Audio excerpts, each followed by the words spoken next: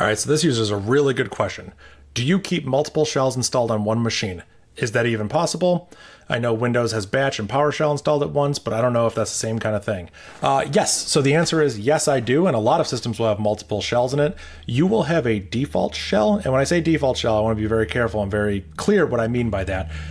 Your user will have a shell assigned to it. Every user will have some sort of shell assigned to it. It will show up in your etc password file the same way that you would have a home directory set. So you can change that. You can look at it.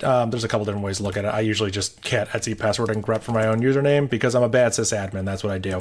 But there's also, was it chsh, I think is a command for change shell if you want to change your default shell. Probably should use these commands. Don't just edit the files like I do. Get out of that habit. It's not a good habit to be in. But to answer your question, yes, you can have multiple shells installed at once. In fact, here, I will show you what I have. I am on my Mac right now, but as you can see, I'm running bash that's been installed through Homebrew.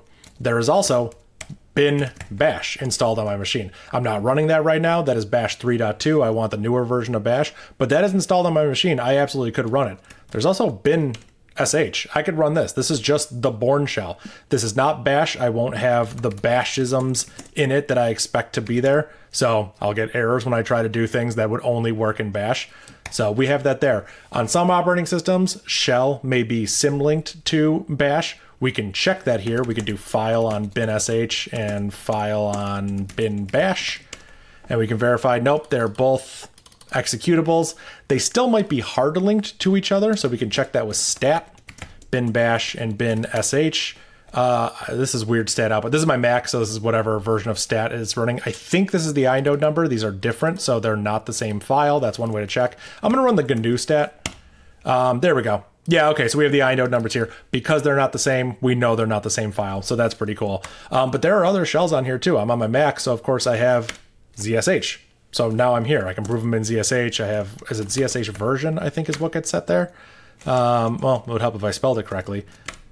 There we go. So yeah, I'm running in ZSH, and when I'm done, I can type in exit and go back. You can also just hit Control D, and that sends a nice little end of file marker. So that's a way of just closing your input there. So when ZSH detects that its standard in has been closed, it exits, leading me to fall back into bash, which I was running on. I think there's other ones too. Do I have Corn Shell? Yeah, I have KSH here. I think it's Echo KSH version, and there you go. I'm running the Corn Shell. What else do I have? Probably have the C Shell.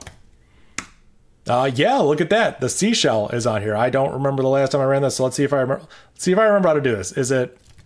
Well, let's double check. I think it's a lowercase shell. Hey, look at that. That's pretty cool. Oh man, okay, hold on. This, I might embarrass myself. I think you do an @ sign and then I can do math. So I could say like A equals 2, B equals 2, C equals $A plus $B.